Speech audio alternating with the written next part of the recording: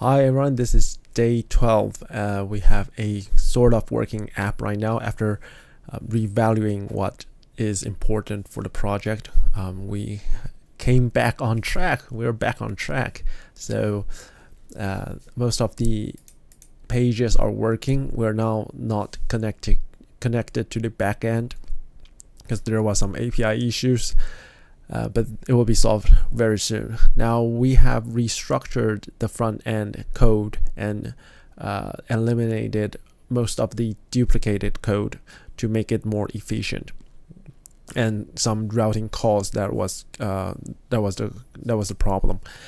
And now we have a sort of working app. Well, there's still tweaks to make, and AI have suggested to change to a domain-driven app structure. Now, I haven't looked up what that is, but it said that it will be more efficient. So that will be the next thing that I will be looking up on.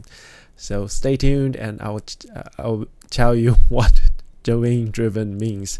If you know it, please comment below. So share it with me, or I'll look it up and I'll share it with you guys. So stay tuned.